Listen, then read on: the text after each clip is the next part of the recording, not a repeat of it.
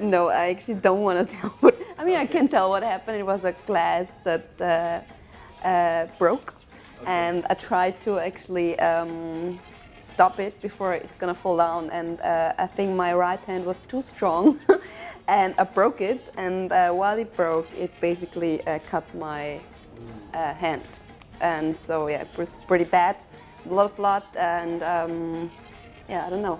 I think I'm doing boxing since 10 years, and it was the first time I was like, maybe my right hand was just too strong trying to keep the glass. So yeah, it's getting better, but it's still not very fine. And are you right-handed? Yeah, so... but I'm turning into like a left hand now, and I realized actually everything is working with left as well. Okay. But I hope actually I should actually use it normally. But you know, once it starts hurting, you like tend to like use more your left hand. Yeah. And now my brain has to like think back, like, okay, you have your right hand still, please use it. But yeah.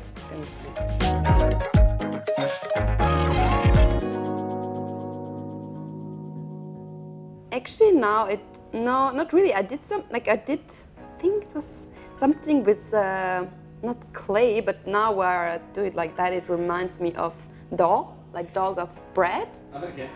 Not a dog you're doing bread with, and I did something with it was a project based on bread for an exhibition, and I put it on the face of a friend of mine, and it was actually the time when I started photographing, and I was still experimenting and trying stuff out, and wasn't quite sure what I really want to do, and it was something where I did portraits with her using different kind of breads, and one of that was the dog was on her face. She had to sit like still with this thing on her face for half an hour, and I took all the photos, and he's a very good friend of mine who was very patient. But yeah, this is what reminds me of that right now. But of my childhood, I don't know actually. I don't think I was really playing with this kind of things. It's familiar, but I don't remember anything in particular, so I couldn't tell.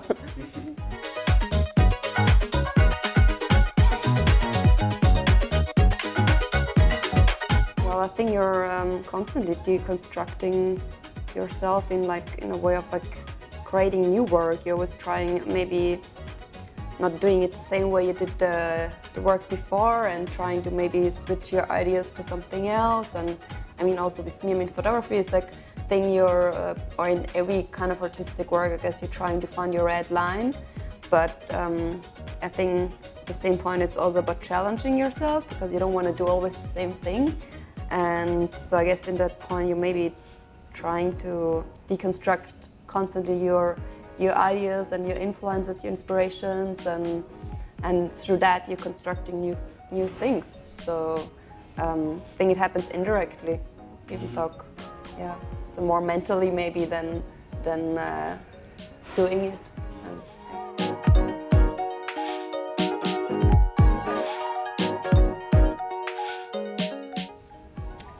I wouldn't say it was more aggressive, because I don't think I work like that, but I guess, yeah, I mean, I realized when I started, I think my photography was way more maybe naive in way of terms of not thinking so much of like what's gonna be the outcome, or how you're gonna do it, how do you wanna create your work, and it was more intuitive. Of course it's still, but I realized the more you're working with photography or and creating stuff, you're thinking way more and questioning yourself, and yeah, so I guess in that term it's more, you're getting more mature in way of how do you create something. And I'm kind of, sometimes I'm really missing that, of knowing, okay, you're so naive and intuitive with your work at the beginning, and then, you know, this changes more and more. But yeah, it's a constant struggle of like being that and being that, but I guess in that term it's...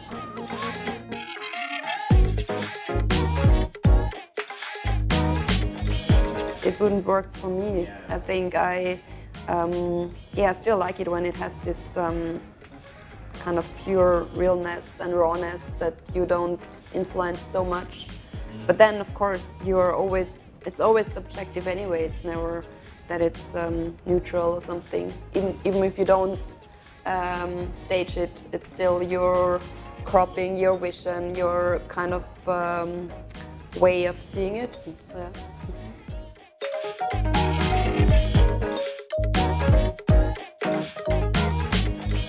I think both. I mean, of course, I'm looking for a kind of contrast of always finding two maybe perspectives on something, if it's on a place or people or anything. But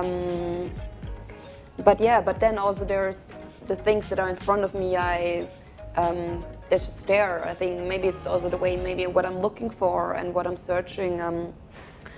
Yeah, definitely. I think it's a lot about the contrast and the positive and the negative, or the good and the bad, and all these struggles in between, and in that the lines in between. So because nothing is black and white, it's always about the gray zone and the in between. So, but in there, I think there's a constant contrast.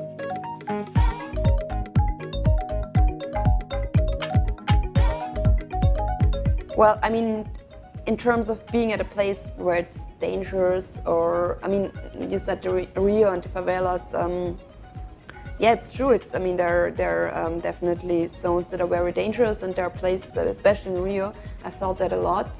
But then it's always about being with people that live there, and locals, and people you trust, and in there, for me at least, creating a comfort zone where I feel I can create something. And if that's not the case, I don't want to shoot. I can't shoot. I can't create anything. So it's even if it's the strangest place, I need to feel comfortable somehow to do something, and yeah.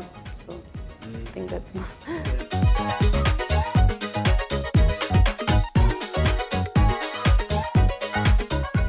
I think this was pretty much an organic process. I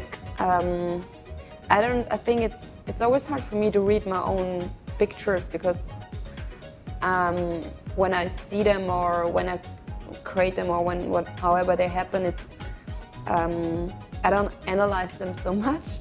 I think it's the other people, like the viewer, or the other people who see them. It's them maybe that I mean, I like it that you said, like, oh, they're so, like, every time you look at them, they maybe rise a certain question, or you're seeing something new, or reading them differently, and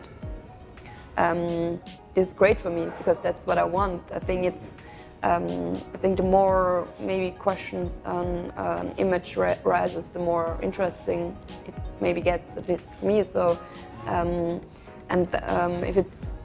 if it's too straightforward and too easy to read, or maybe too simple, it can be a good picture as well. But I think these are the kind of pictures that are easily also getting boring, and you're looking at it and it's like, okay, well, I get it, like, next or something.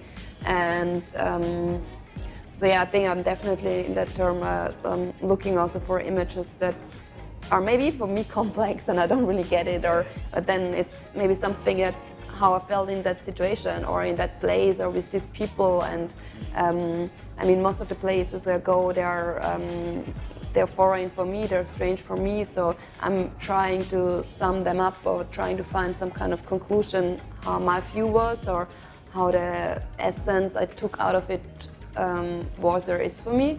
So, and in that there is a lot of complexity and complexity as the word itself. So yeah, so I guess I couldn't even create just these kind of simple images, because these places are not simple, and people are not simple, and the whole world is not simple. So.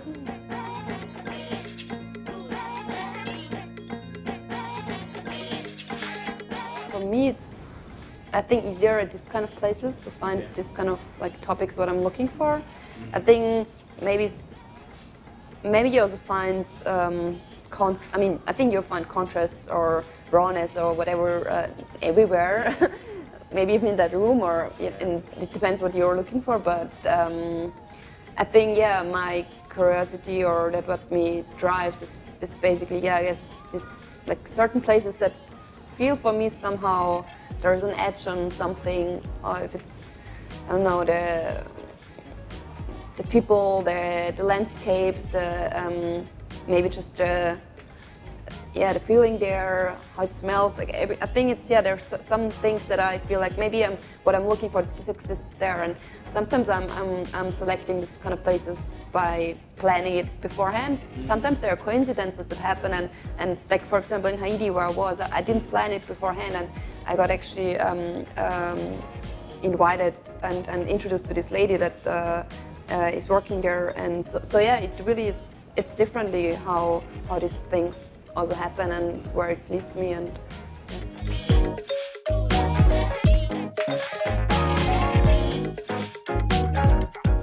yeah, it was, I really wanted to do something in Athens, in Greece. And then I went there for a week to figure out for myself if this is the place what I'm maybe expecting and what I'm looking for, or what I was interested beforehand. And I went there and it didn't inspire me at all. Like it didn't give me anything where I was like, okay, I need to go back there and I need to really dig deeper. And so yeah, this was actually, it doesn't happen a lot, but I don't know why, but Athens didn't really inspire me.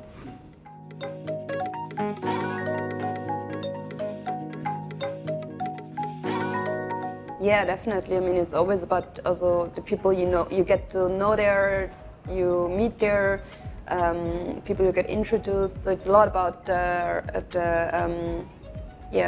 connection you get to certain people. And if that doesn't work, I think maybe my work doesn't work in that sense. So it's definitely, yeah, it's because if you're just you as yourself and you're, I mean, if you want to maybe show just the surface and not maybe dig deeper, it makes sense not to maybe deal too much with people there. But I think what I'm looking for, it's very important to get along and to meet the people and the locals there. And, yeah.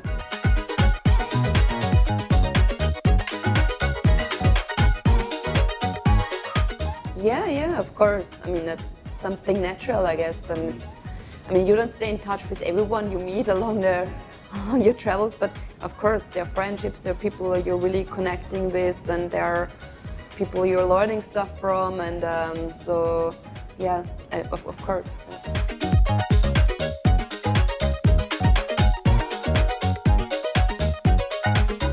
Well, I actually, since I have a bit of a sad hand, it's a bit broken, I only did that to challenge my right hand, and I don't really know, but I think I was first thing trying to bracelet, but it's not really a bracelet because it's too small for my hand, but maybe someone fits in there, and these are maybe the parts that if the bracelet breaks, or you can make it also bigger, so maybe now it fits.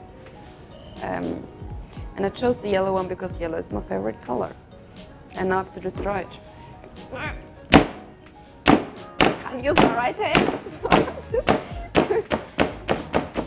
But that was a good distraction part. So.